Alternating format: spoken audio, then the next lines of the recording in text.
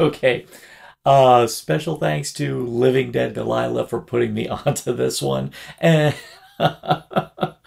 okay, there are certain movies that, in lieu of their glaring flaws, are always going to tick all my boxes. And if there's one thing I've said in the past that I love the most, like when it comes to horror, I love dirty, grimy, nasty grindhouse style low budget horror that is like just a big old hodgepodge of crazy ideas that come together to make a ridiculously entertaining cake.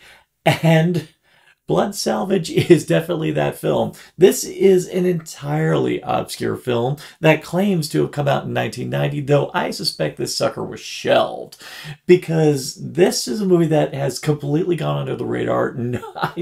I don't know how even they knew about this movie to even come to even recommend this to anyone else, but it's on Tubi, and I definitely recommend you watch it. Now, this movie to me is a cake of a lot of like grindhouse style low budget horror films that I love. Like comes to mind Motel Hell comes to mind with this one.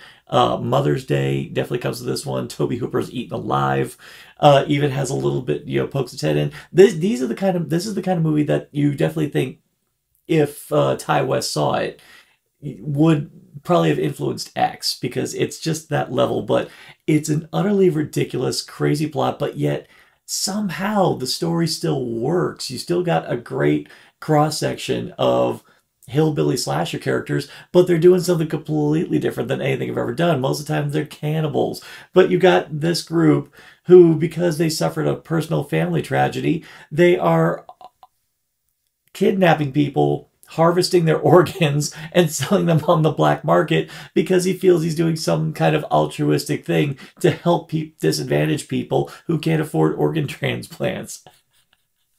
What? Just what? The level of absurdity in this story is just utterly sublime. That, and I will say the heroine of the piece, April. Now, while I don't believe in a million years that the actress who played her is actually 17. That being said, the character is still really awesome. She's one of those heroines who actually her survival instincts are exceptionally good, though it does hinge on a very ridiculous plot development involving her handicap, but I'm not going to spoil that for you. Add some couple flourishes of boom mics coming into frame, and you've got gold. This is gold.